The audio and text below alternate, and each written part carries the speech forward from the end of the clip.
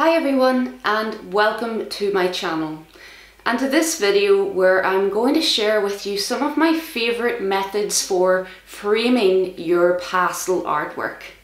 It's so important to finish your work off with a good frame and protect it for life. So in this video I'm going to talk you through some of my favourite methods of framing and discuss the pros and cons of each one. Because I don't have much framed work in my own studio, I've been waiting for an opportunity to visit my parents' house where they have lots of my framed work, and also to take a little trip to my favourite framer in the whole world, which I'll do later on in the video. I hope that you enjoy this and that you find it helpful. If you do, then please do subscribe to me here on YouTube. Also, consider checking me out on Patreon, where you'll get access to all of my full-length tutorials and lots more pastel help.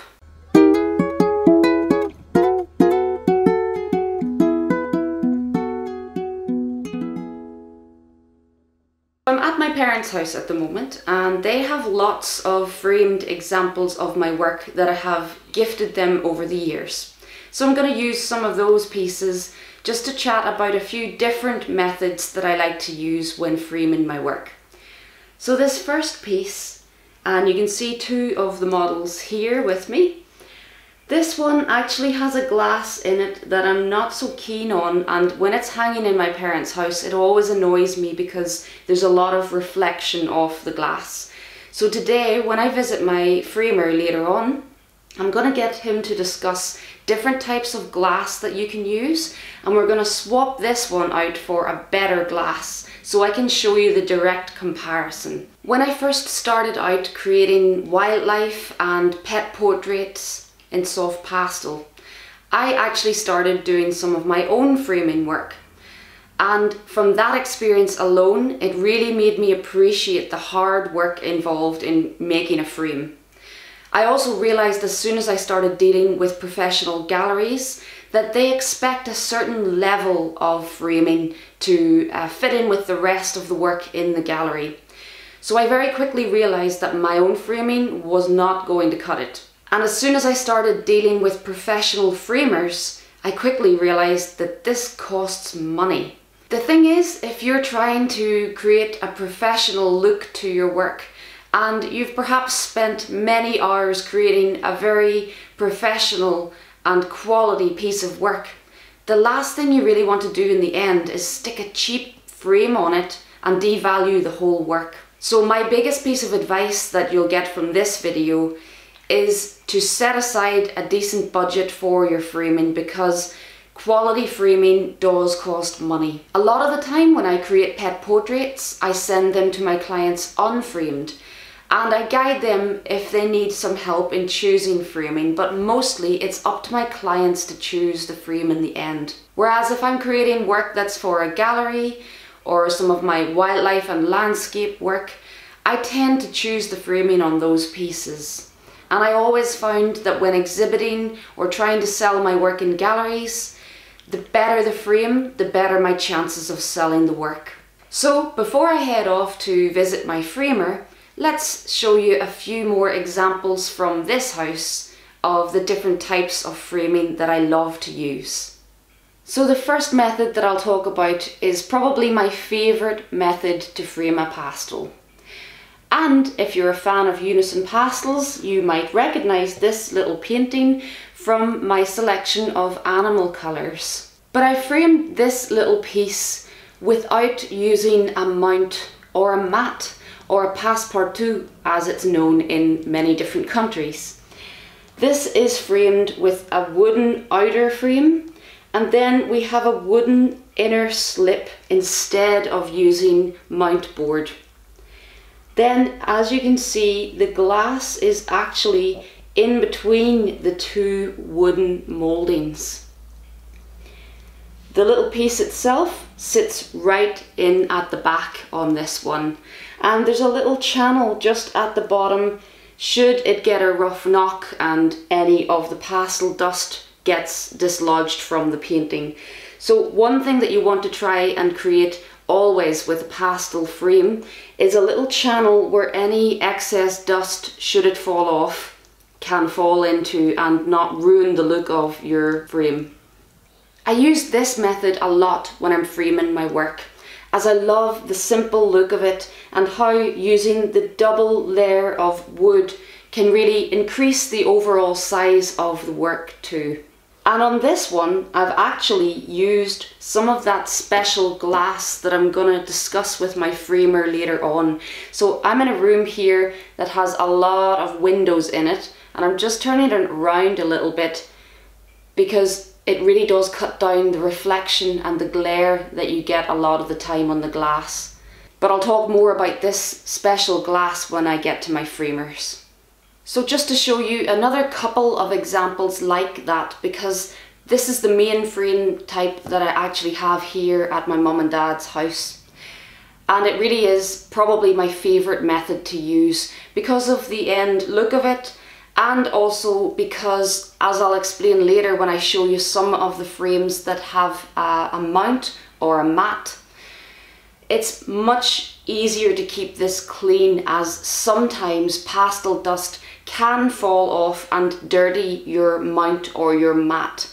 So in this method, that just can't happen as easily because there is no inner card mount that can get dirtied. It's much easier to handle these pieces, I find. So this is another example of the same method of framing. This time we've got a cream outer frame and a much more narrow inner slip. But it's still the same idea. You've got wood on the outside, then your layer of glass, then that inner slip made from wood as well. And between it and the actual pastel painting, there's this little channel where any loose dust can fall. And also this one is just framed with regular glass, so you may see a little bit of reflection of that. But on the smaller pieces, and especially pieces with lighter colours, it's really not so bad. So if your budget doesn't stretch to the special glass, it's quite alright to frame it with just regular framing glass too. So here is a slightly larger piece, a very unusual subject matter for me. My dad is a rally driver, so this was done specially for him. And my framer, who is a bit of a genius, suggested adding this little red stripe around the inside of the frame, which I think works really beautifully. And that is the beauty of working with a framer who really knows what he's doing and has a wonderful eye for this, as they really help you finish off your work and present it beautifully. So again, this is the same method. We've got the wooden outer frame, which is white this time, and we've got the wooden inner slip, which is behind the glass. And he simply added an extra slip into this one, which is a narrow little slither of red which runs right around it. But it's the same method as I've just shown you with the other two. Wood, then glass, then wood, and then that little channel where any excess dust can fall. So definitely my favourite method of framing a pastel, but let's show you the other two that I also like to use. So the next method I'll show you is another method that I really love, and quite often a lot of my clients favour this method too, as it tends to increase the overall size of the piece in the frame. This one is using the classic or traditional mount. If you're in the UK, it's called a mount. The Americans tend to call it a mat. And if you're elsewhere in Europe, you might hear it referred to as a passe-partout. But whatever you call it, it's made from mount board, and you can either use a single or a double, or even in this case I've used a triple mount. So we've got the wooden moulding on the outside, you've got the layer of glass, then next to that you've got perhaps your double mount, and leaving ideally a little channel in between some of the mounts to allow any excess pastel dust to fall into that little channel. And as I said, this method works really nicely and a lot of my clients opt for this. The only thing that I will say against using the mount is that sometimes when a little bit of pastel dust falls and it doesn't fall into that channel, it can dirty your mount, which if it gets bad enough, perhaps you need to get a fresh mount made for the frame.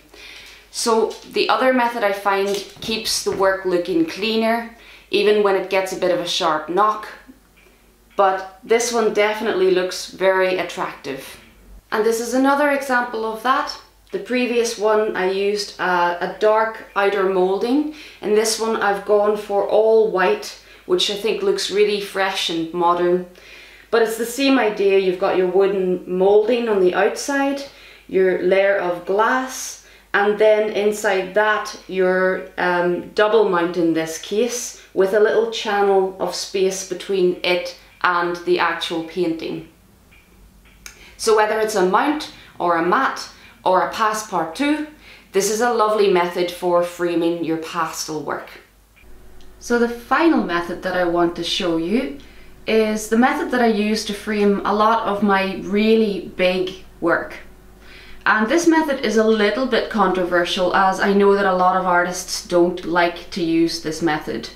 But I've used it over many years and I haven't had any problems yet. So in this method, the glass is actually touching the pastel painting.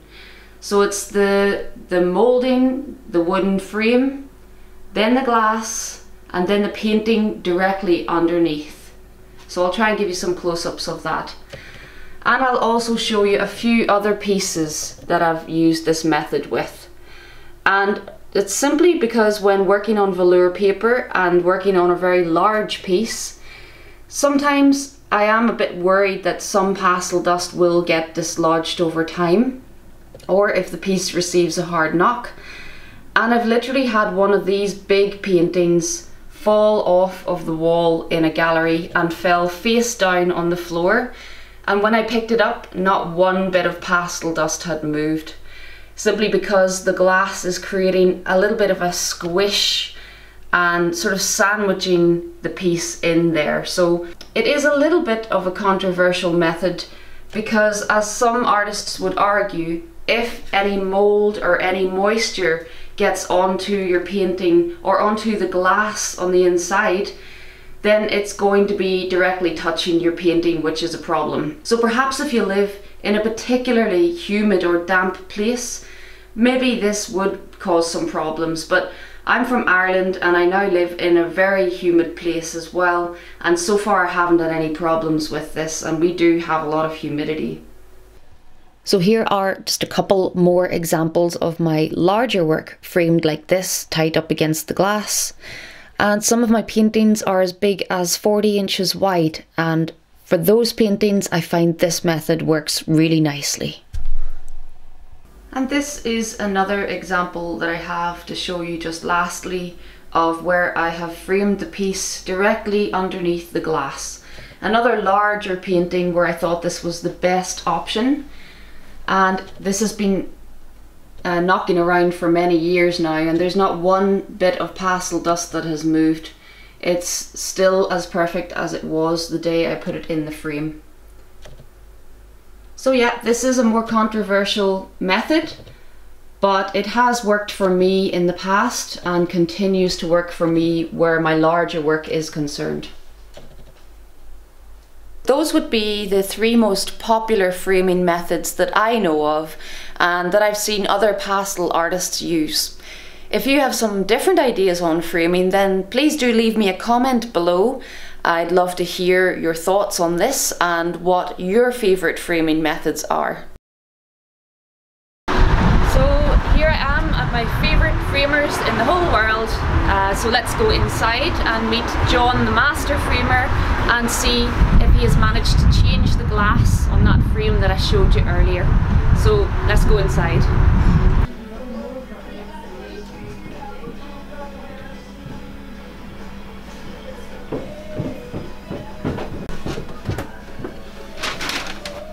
Hello.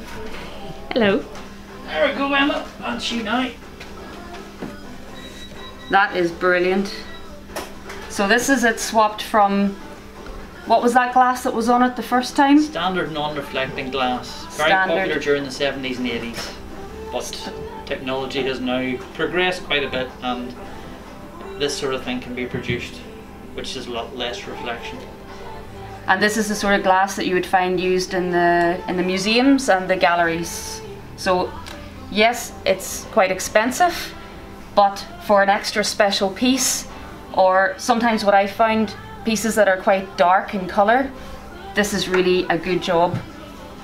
Well, thank you very much, John. That is welcome. Great, and that just proves the benefit of coming to a professional framer. It's always money well spent.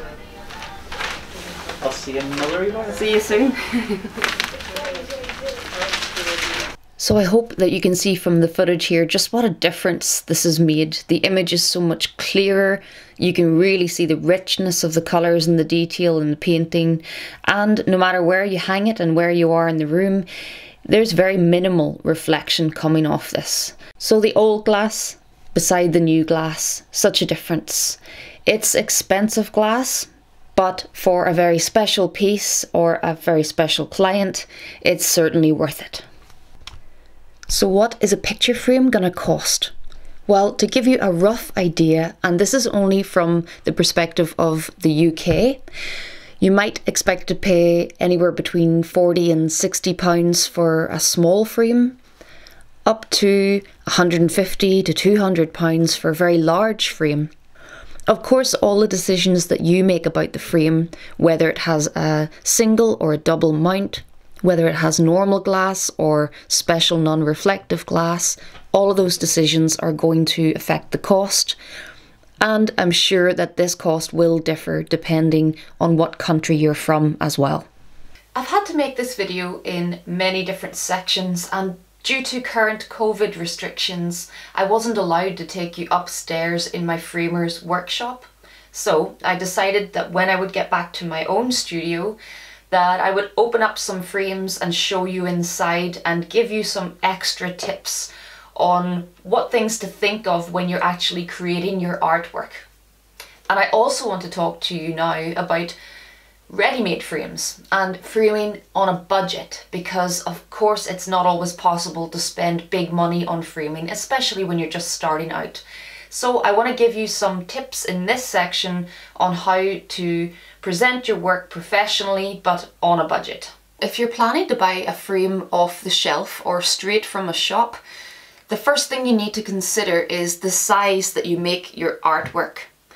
So before you start painting, you need to be sure that the aspect ratio and the size of your work is actually going to fit one of these ready-made frames. Now that to me in itself is a problem, because I love to work in all sorts of different aspect ratios, and for that I'm always having to get custom made frames. But if you're willing to work in set sizes, then you'll find it easy to find a frame to fit your work. Next, you want to consider leaving a little border of clean paper or whatever your surface is around the edge of your artwork. This makes it easier for handling the artwork, so I'm never having to touch the pastel area. But it also means that when I put the mount or the mat on top of this, it's got a little edge to cover, and it can come cleanly up to the edge of the painting. So I create this little edge just when I tape my pastel paper onto my easel, and I normally leave anywhere between just under a centimetre or just under half an inch to about an inch or so. So I do that on every single piece. All of my paintings, you'll notice, have this little border here, which is both for handling and for framing.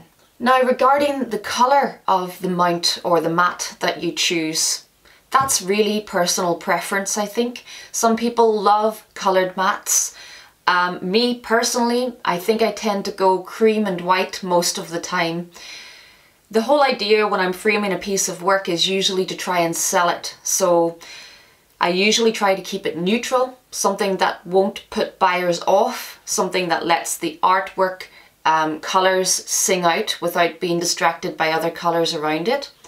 And for example, with this one, I've got a triple mount here, and it's mostly white, but I did manage to bring a little bit of colour into the mounts just by one of the mounts inside being a different colour, so you can add a little border of colour using your mounts. But personally, I tend to keep my mount choices quite neutral, and it's mostly to try and attract the biggest number of buyers. But you've also got to judge it painting by painting, because I've seen many paintings which have really suited a coloured mount or a black mount. So there's no rule that fits all here. This is really personal preference and what the individual painting will suit. I've actually taken apart this little frame so that I can show you exactly what goes on inside. This is the triple mount and my artwork all sandwiched together as one piece, and then that can just simply go into the frame and sealed up at the back. So I wanted to show you how this part actually gets made. So if you can see around the edge, we've got our double mount which are stuck together, but then we've actually got space that runs in between that mount and the third mount, which is actually tight to the painting. And this space in here is usually created by some foam board, some foam core. So this stuff, this is a 5mm thick one, you can get it in different thicknesses. So this would be cut and put in as a section in between the mounts to create that little gap. So it's usually foam board, I believe, that most framers would use to do that. And ideally you want to use all archival materials so that nothing that's going to touch your painting is going to affect it over the years. Framers tend to use specially made tapes for sealing everything up at the back. This one is a little bit of a mess at the moment because I've actually taken this one out in the past and put it back in myself. So this wasn't professional framing tape, but it's doing the job for me with this little piece at the moment. But you do want to make sure that you use good quality framing tapes for this. Both archival and incredibly sticky, they won't come off over time. That is the whole section then that would go in my frame. And obviously with the additional foam board section in there, it makes it a little bit thicker. So ideally you want to look for frames perhaps with a deeper rebate, this depth of the moulding where you slide your artwork into. So sometimes you may need to go for a moulding that is deeper to accommodate the thick sandwich that you're trying to frame. And then it's just a matter of putting your piece in. There's usually a backing board that goes over that, and then the whole thing gets taped up. If you're working with ready-made frames, one thing you could do is change the mount in it or add a double or a triple mount to make it more suitable for pastel work. So what I wanted to quickly show you now is how I at home can freshen up a mount or cut myself a new mount. I've got a very basic old school mount cutter. Now the mounts that I can cut on this bit of kit are decent enough, they're not bad quality. It takes a little bit of practice, but they're not as accurate or as perfect as the machine or computer cut mounts that a lot of framers use these days. So I have this really for framing the odd little print or smaller pieces of work. I wouldn't normally cut my own mounts for my bigger professional paintings. But I thought today I would show you very quickly how I would cut a little mount for this piece. The main bit of the kit is this base with the long ruler. We've got lots of measurements along here so that you can make your mount different depths, and then the actual cutting tool itself. Because a mount actually has a little beveled edge, so the edge inside the window of the mount is usually at a 45-degree angle, and that's what this little tool here is. That's for cutting that opening and leaving the little edge which has a 45-degree angle, which is always nice. So to start with, I've cut my piece of mount board to exactly 2 inches bigger than the dimensions of my actual painting. So not the dimensions of the full sheet, the dimensions of the actual painting inside. And I've decided that I want to make a 2-inch border on that, so I've cut this, well, 4 inches bigger, 2 inches bigger on each side. And then I want to mark out my opening that I need to cut on the back, so I put the mount board in face down.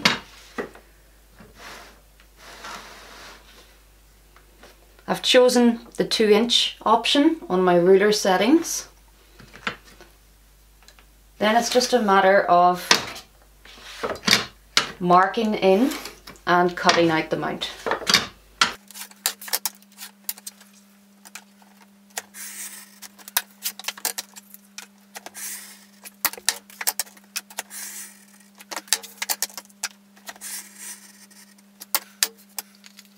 And there we have our mount cut, and hopefully it should neatly fit the painting. So now that you've got your mount to fit your piece, I would then use some of that professional framing tape to secure the piece and the mount together. Then you may have other mounts to cut, a spacer to cut if you're going to leave a gap. It's a lot of work. It actually takes an awful lot of time just to cut 1 or 2 mounts. So once you start doing this, you start to realize why framers charge what they charge. It's very labor intensive. So for me, using a professional framer frees up a lot of my time because this stuff is time consuming. It also means that I can work to whatever dimensions I want, as the frame will be custom made to fit it. And I just love having a second set of eyes to help me finish off my work professionally. Someone who knows the full range of frames available and can really handpick something to suit my work perfectly. But if you're working on more of a budget and you're going to be going for ready-made frames, I hope that at least some of the tips in this video will help you make your work look that little bit more professional. If you have found this video helpful, then please do subscribe to me here on YouTube. Don't forget to click the little bell notification button as well so that you hear when I make a new video. And consider checking me out on my Patreon channel if you'd like to learn even more. You can now check out my entire tutorial library over on my website emmacolbertart.com, but I'll add all of these links in the description below. Thanks very much for watching, and until next time, happy pasteling.